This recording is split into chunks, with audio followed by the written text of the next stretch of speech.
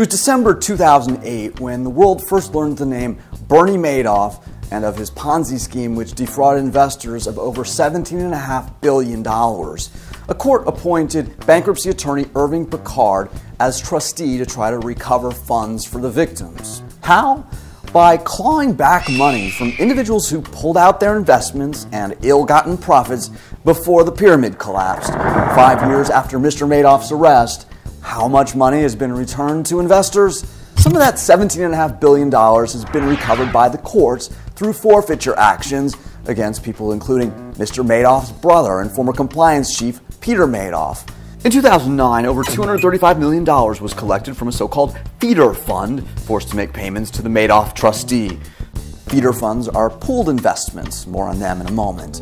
Another $220 million was returned in 2010 by the family of real estate tycoon Norman Levy, who died 5 years before. In January 2011, the estate of Jeffrey Piekauer, who died in 2009, was forced by civil forfeiture to put $5 billion into the pot.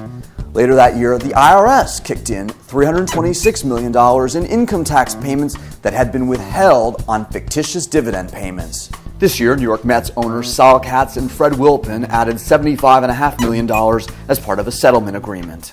In sum total, $9.5 billion has been recovered, more than half of the total amount lost.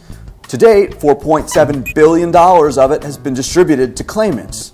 Who's gotten the money? Out of a total of over 16,500 claims, only around 2,500 claims have been accepted. Others have been withdrawn, are pending litigation, or determined to be legitimate but haven't yet been filed with the trustee. Over 2,700 claims have been flat out denied.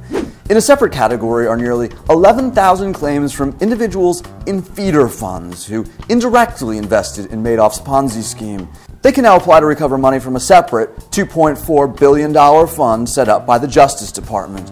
In sum total, around $12 billion of that $17.5 billion should eventually be returned. That leaves about $5.5 billion that will never be seen again, much like Mr. Madoff himself, who at 75 years old is serving a 150-year prison sentence. That's the short answer.